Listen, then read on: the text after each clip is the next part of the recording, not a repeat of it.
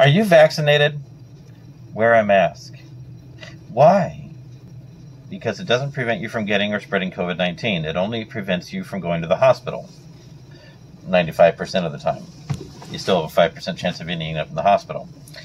You only have roughly a 70% chance of not getting COVID-19, which means you still have a 30% chance of getting it. And with Delta being so much more contagious and so much more prevalent, you have a really good chance of getting Delta, never knowing you're sick because you have no symptoms whatsoever, and you're spreading it to others, both the vaccinated and unvaccinated.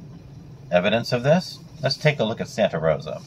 Because right now, most of the country is not testing people that are vaccinated, which means there's no way to know the numbers of people that have COVID that are vaccinated at this time because they're not being tested.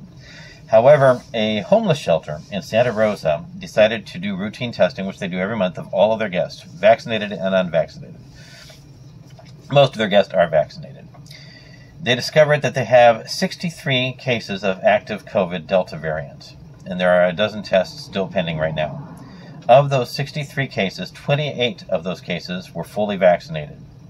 I repeat, 63 cases of Delta variant of COVID-19, and 28 of them, which is 48% of those who were tested and positive are vaccinated and didn't even know they were sick because they have no symptoms. This is called asymptomatic COVID-19. Asymptomatic meaning no symptoms.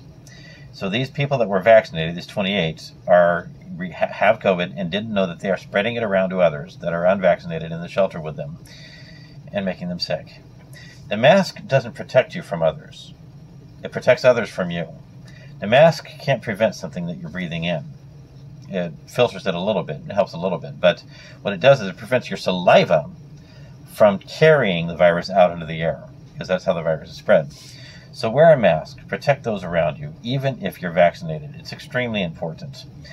48% in this one shelter were vaccinated people. Now, of the hospitalized, less than 5% were actually the vaccinated. Most of the hospitalized are unvaccinated. So if you're unvaccinated, get a vaccine, because if you don't, you're going to go to the hospital. That's just the reality of it. And you might even die, and you might even die long term. Whether vaccinated or not, even if you don't have symptoms and you get COVID-19, 6 months down the road, you can have heart, brain, or lung issues. This is another issue, is the long-term COVID affects 1 out of 3 patients, whether or not they had symptoms and whether or not they're vaccinated.